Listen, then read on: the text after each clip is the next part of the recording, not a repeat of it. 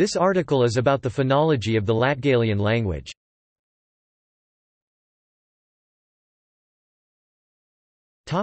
Vowels.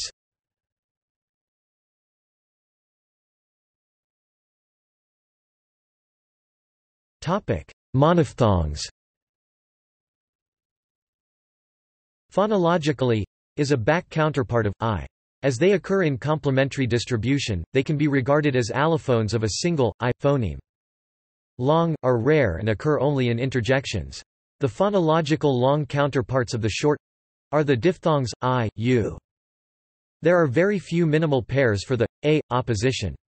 In some dialects, a is simply an allophone of a, are phonetically central a diaresis.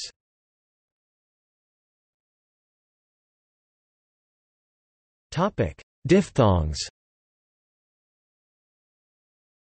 In contrast to other diphthongs, I, U, are monophonemic.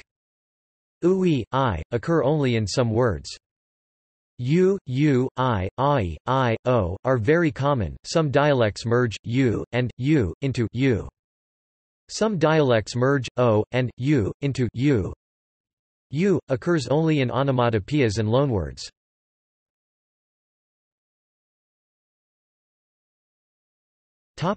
Consonants.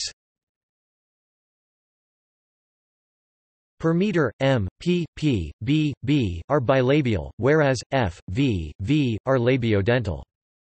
F occurs only in some loanwords, such as orthography. In other loanwords, it is replaced by p, as in capes coffee.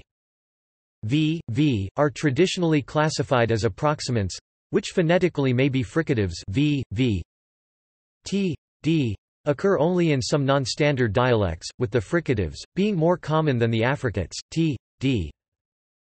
X occurs only in some loanwords, such as technology. In other loanwords, it is replaced by k, as in coques hockey. W, w are labialized velar. The phonemic status of w, and especially j, is questionable. R occurs only in a minority of non-standard dialects.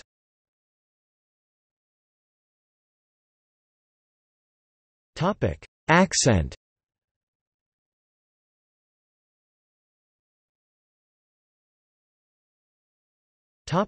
Stress. The stress is most often on the first syllable.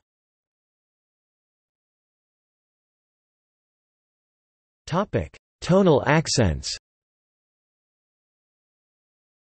There are two phonemic tonal accents in Latgalian, which appear only on long syllables, i.e. those with a long vowel, a diphthong, or a sequence of a short vowel and a sonorant. These are falling, also called level, and broken, also called sharp.